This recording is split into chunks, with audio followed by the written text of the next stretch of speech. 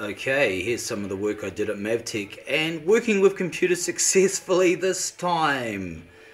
I've just installed this new 40 gigabyte hard drive into our station computer here, the playout computer, to augment the space of the, I think, 80 gigabyte one.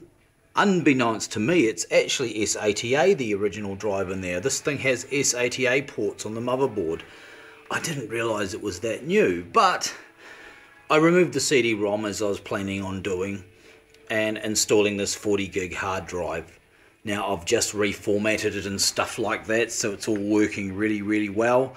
Just about to put the case back on together, put the computer back, connect up the new UPS that Pat Corkery gave us so that we won't have the problem that we had last night again, hopefully. We had a bit of a Foxton flash, that was the diagnosis. This computer was reset back to Windows, so was the logging computer. It was definitely a power issue there, so not a software issue, so there we have it.